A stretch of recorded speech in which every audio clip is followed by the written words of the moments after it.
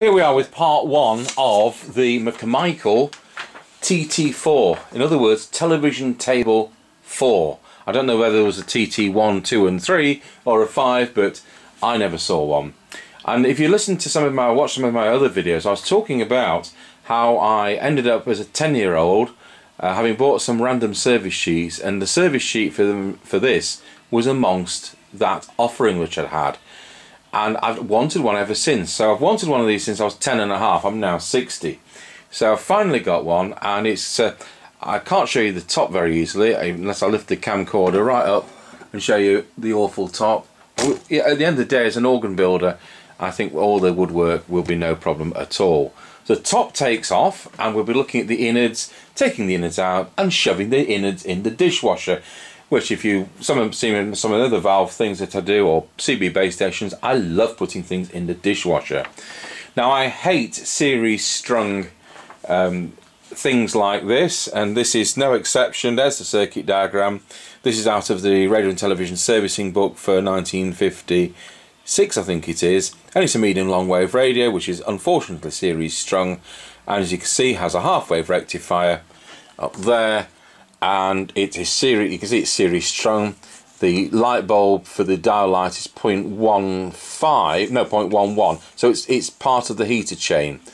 And then you've got a dropper resistor there, and then pretty conventional electronics. So we're going to take all this out. We're not going to be powering it up because I don't want to damage it. So out it comes, and let's have a look inside. So I've got the lid off it in this case. It's the lid you take off, and you will see it's absolutely full of nicotine. I've no doubt the person passed away, and no doubt with fag illness. So the speaker's underneath, and the chassis is upside down in this type of product. So I'll just zoom in on that for you. So you've got all these nasty wax capacitors which have got to come out, and so your valves are going to be accessed from the other side with the cover off. So you've got a cover underneath which readily removes to do the valves. And I've just got myself dirty, yeah, it's horrible. So what we're going to do is get a screwdriver to it, and we're going to get that chassis out and shoved in the dishwasher.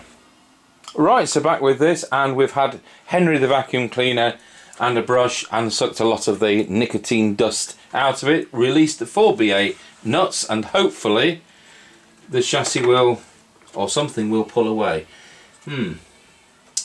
Right, well, Mr. 21, no, it's not pulling out yet. Okay, so we've finally got the chassis out. Turns out you take the inspection cover off and you take two of the bolts out from underneath. But you live and learn, and the tuning drives failed, not surprising. So apart from the nicotine, it's complete. So we'll get it in the dishwasher. So we've had the chassis through the dishwasher. We've put it in an air-conditioned room on top of an electric heater on a suitable wire cage, so we're not covering the radiator. And we're about to make a start, and Mr. Chippy's about to start coughing himself to death. So he's been cleaning these with his little toothbrush, and as you can see, the first three on the right, we don't put valves through the dishwasher because the numbers would come off and the transfers would come off. So he's doing that carefully. Would you like to do one on camera? Yeah. So we use this stuff. Oh, I'll just move the carriage to service. Oh, we seem to buy lots of service off products, don't we? So, don't know whether they're in frame there. We are. Give it a good spray. Just wait a couple of seconds just for it to activate. In the meantime, through the... I'll just show this. We've done the knobs. So they've been in the dishwasher, they've been in the ultrasonic cleaner where we clean the records, and then Mr. Chippy's finished them off with this technique.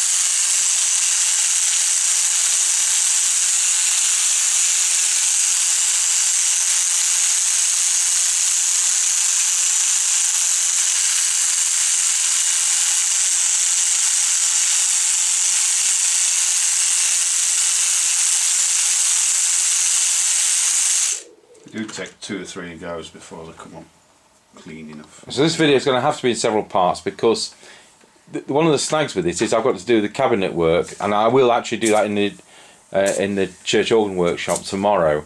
So it's going to get sanded down and re-French polished. I want this quickly doing because it's taking time out of our organ work. And you still got the number on that? Yes. Yeah. Doesn't come off yet. Not yet.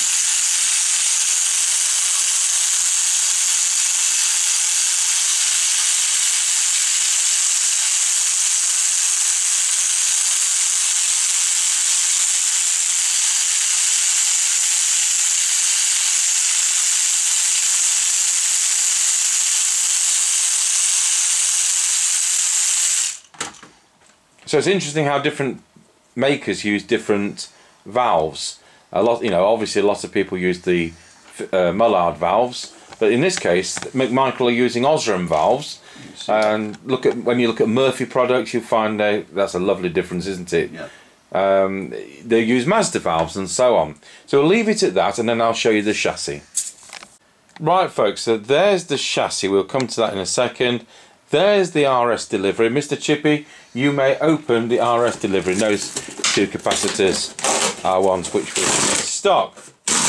These boxes are ridiculous because they're not reusable. So RS in their thing to go green have done the opposite.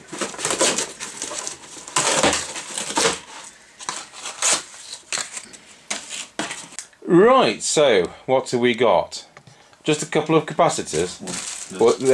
Yeah. So. And these usually have drill bits in them. These cases. Yeah. But they put two capacitors in them. That's a. Well, no wonder the price those things are. Is that all we've got? 4, yeah. Yeah. It'll be all back ordered and arrive in a year's time. You know, we're trying to get this job done. Anyway. What have the sun? I just still look at these. I know one of them is to follow on the 1st of December. There's just 2 left to come. Yeah. Well, it's not too scary. Expected 28th. So a couple of days. Yeah. So it isn't going to get done over the weekend or anything. So we want this with you. So I don't like things which are AC/DC like this. It's common in America, but it's not common here. Some people might like them, but so you've got a mains dropper and a series heater chain. So instead of having a mains transformer, each of these valves is in series with each other. So it produces a 100 milliamp heater chain. Then you've got a rectifier valve, 2 smoothing capacitors, and off it goes to the rest of the radio. So we've got to look in there at the ones which we hate, and straight away that'll be one we hate. Have you got some glasses there that I can borrow while we record this? Thank you. So I can tell you which one to remove. So straight away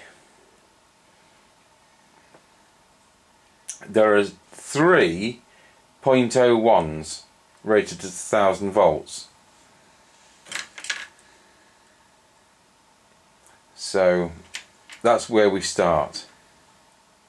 So if you can see any of those which say, well, I've only got 2, but I mean I've ordered the right quantity, so. It was 4.01s. Oh, that's alright, it was packs of 2. So that's all they've sent us.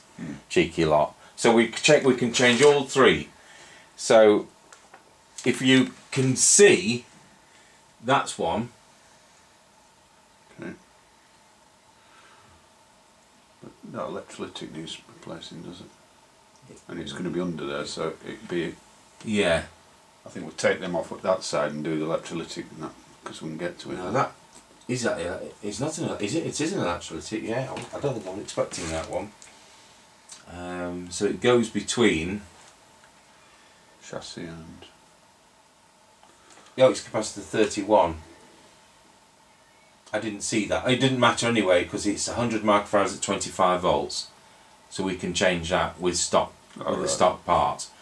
So that's. I don't know how we're going to accomplish this. Probably leave it in the clip, disconnect one end, I think the best thing to do would be that. Disconnect one end and then put a modern part across the other. Like, so we'd cut that off and then go between there and there with a modern part, yeah? Yeah. So we want an electrolytic capacitor, 100 microfarads, at whatever we've got handy. This is going to be ridiculously small.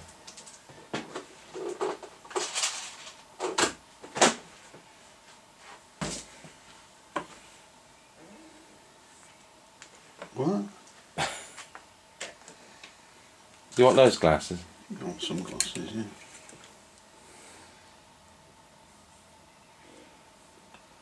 Okay. And what's that rated at? 25 volt? Yeah. Yeah, so it's the exact replacement. Yeah.